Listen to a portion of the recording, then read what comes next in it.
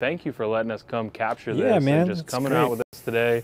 I think this is going to be such a cool thing for, I'm hoping this video goes nuts. Everyone's excited about it, but my hope with this video is just that specifically that people in San Angelo see it and just kind of understand. Because I mean, as a San Angelo resident myself and not an artist, I drive through the city and I see all these pieces of art, and it just makes me think, and I love it.